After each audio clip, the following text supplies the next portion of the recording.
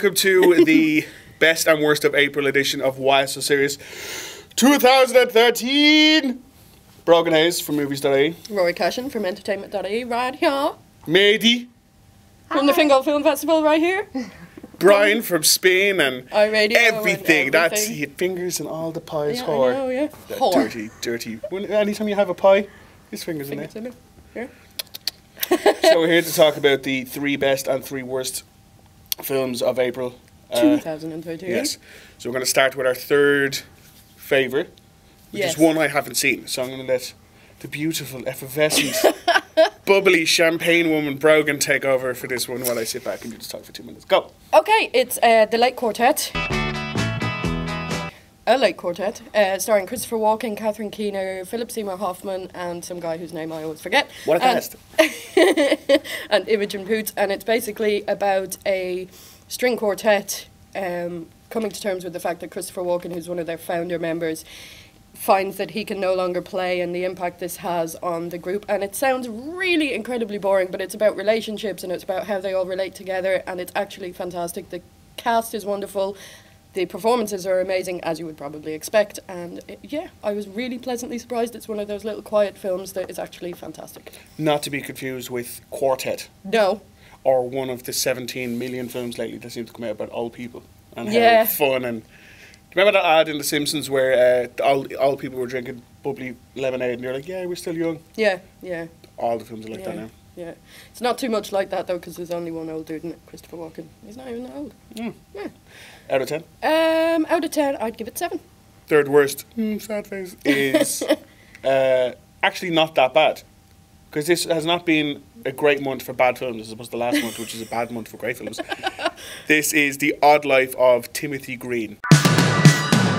And it's really only in our worst films because it's just so weird and sort of inoffensive in a way and sort of very offensive in another way. Yeah, it's very like, it was too like tooth-rottingly sweet. Yeah.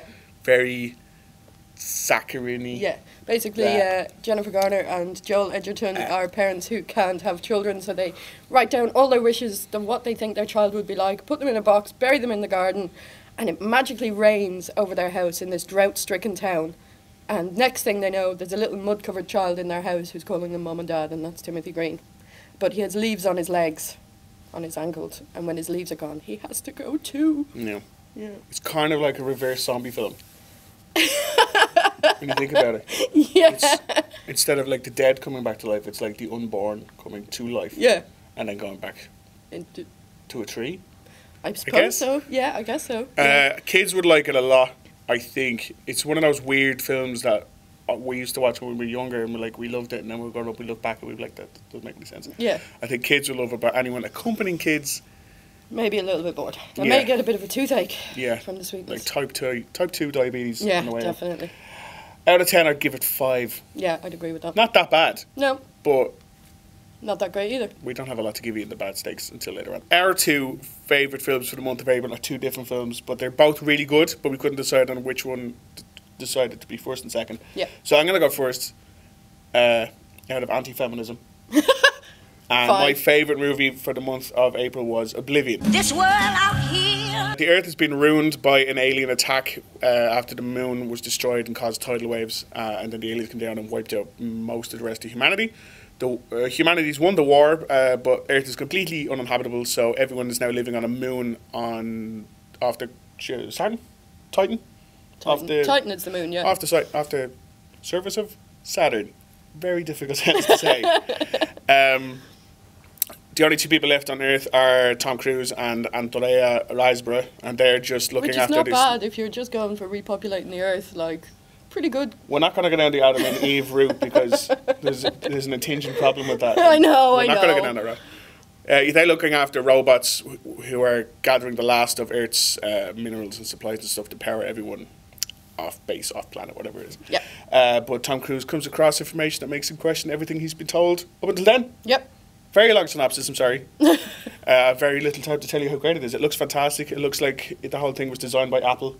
Yeah, very shiny and sleek. The droids in it were amazing. Some of the best sci-fi creations I've seen lately. They're like HAL meets something very violent. But they also, like, the noises that they make, you can almost tell what they're thinking and what they're saying, and they actually become quite funny.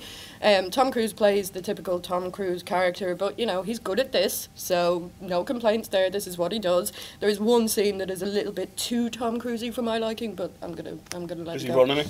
No. Oh. No. He doesn't do the... Basically, Tom Cruise run. it's a best of sci-fi compilation, but it looks and sounds great. Emily 3 did the soundtrack. Soundtrack is amazing. Not 100% original. Story's a little bit meh in places, but It's very slow. It's a slow burn as well. Like, don't go in expecting wall-to-wall action because you're not going to get it. yeah, it's more sci-fi than sci-fi action. Yeah. But it is. I really, really enjoyed it. I preferred it to the other one, and I'm going to give it 8 out of 10. Ooh. So there. Ooh. I'd agree with 8 out of 10, actually. Would you? Yeah. Okay, great. Yeah. Our second worst movie for April was. All Things to All Men. I can't even remember what this was about now. It was about crime lords in London, I'm pretty sure. Yeah. But Gabriel Byrne was wearing his coat on his shoulders, and the other guy was annoyed about something, and it's just... There's people in it who you recognise, like, See?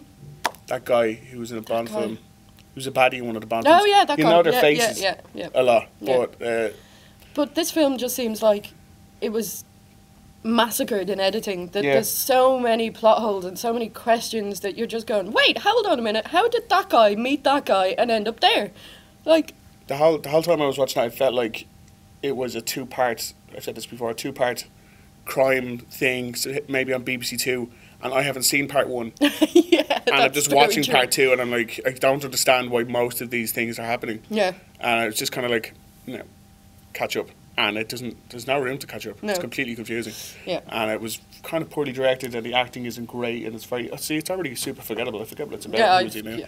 3 out of 10? Yeah, I'd agree with that. Pretty bad. He was Sorry, in it. Gabriel Byrne. I really want to like your films because you're a fellow Irishman, but it was shit. Make better choices Yeah. Be better at choosing things. and be in better. Yeah. And Your number one my number one film for would be my April, number two, but I'm fine with this, see? for Give and April take. 2013 was Iron Man 3. Woot, 3. In the fallout of the Avengers Battle of New York, Tony Stark finds that he can't sleep and he's a little bit more vulnerable than he was before. And along comes the Mandarin, this, I suppose he's supposed to be Chinese, but it's never really said, this Asian terrorist who's bent on destroying Iron Man. And at the same time, Aldrich Killian comes back, who had asked Tony Stark for help about 10 or 13 years ago, and he puts his relationship with Pepper Potts into jeopardy, and it's all just jeopardy. Yeah. Yeah, sorry. Jeopardy. Keep on. I'm going to tell the bad points. Okay. The plot was very reminiscent of a few other recent blockbusters, but I can't go into which ones because it might spoil it. Rebecca Hall's character was completely underwritten. Oh, yeah. The middle third was mostly action-free. There was a lot of small firefights, but there wasn't a lot of big firefights. And it being a Shane Black film, having seen and loved Kiss Kiss Bang Bang, I was expecting it to be a lot... Snappier. Yeah, a lot more one-liners. There was more one-liners, I think, in the first one, even the second one. But the third one is a better film. Yeah. Overall. That was me just being really down or buzz right there. I don't want you to go in thinking this is the greatest film since the Avengers. It's Even not. though it might be the best Marvel film. It's the only Marvel film since the Avengers. Yeah, it's the So that's best correct. Marvel film since the Avengers, but it's not as good as Avengers Assemble. No, but it is the best Iron Man film. Yes. Yeah. The good things about it are Robert Downey Jr.'s on fine form. He's obviously having the time of his life making this film. Liked Gwyneth Paltrow. Yeah. Actually liked her in this Yeah, one. didn't hate her in this one. Rocking the abs. Yeah, Oh. carved out of wood, that woman. Ben Kingsley's character is amazing. Oh, amazing. Yeah. The The plot twist that appears in the film, I'm not saying anything, is absolutely incredible, and you just actually don't see it coming at No. all. Shane Black's trademark humour is in there. It is quite funny, and the one-liners when they do appear are very funny. And in years to come, it's going to end up on people's favourite Christmas movie list. Yeah, it is. Because it's 'Cause it's set at set at Christmas. Christmas, because Shane Black has a thing about Christmas. Yeah? Yeah. Out of 10? 9 out of 10? I'd give it 8 again. See, that's probably why it's number one, because yeah. you gave it a 9. Yeah. Yeah. Already real. Our worst one, which I don't think you've seen, No, I haven't. Have you seen it? I don't know what you're talking about. All right. Have you seen it? Scary Movie 5? Yeah. No. Scary Movie 5. I'm not going to go into the plot. I'm going to Is save there a lot one? of time. Is there one? I'm going to save a lot of time. Right, I'm not going to go into the plot. I'm not going to tell you who's in it. I'm not going to do any of that.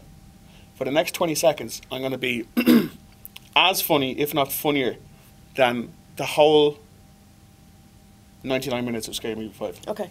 You ready? Go.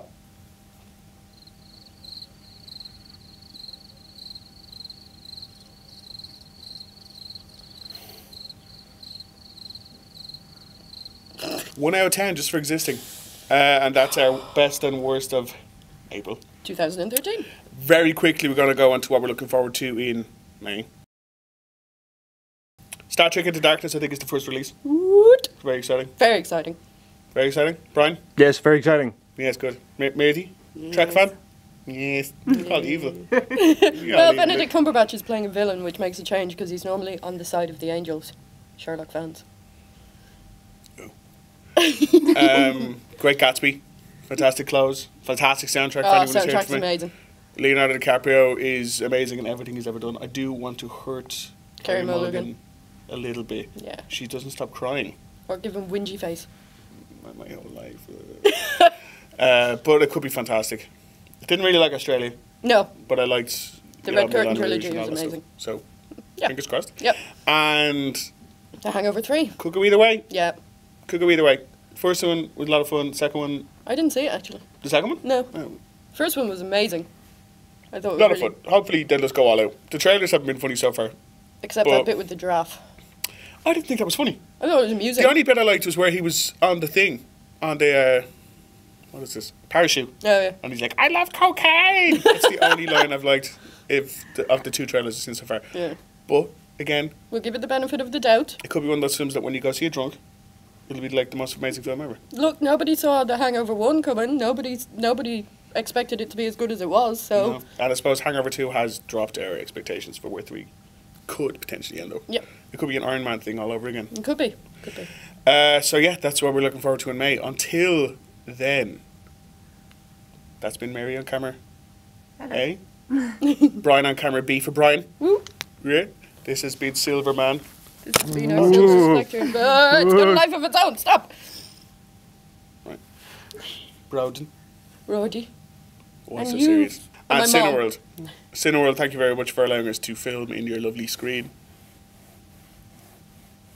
That's just dirty. That's just wrong. You like that? Stop feeling up the screen. Yeah. You're going to get us thrown out. Oh. Molesting this. Yeah, so until then. Until then, Rory, Brogen, guys, woo! Yay! Yay! Shiny light!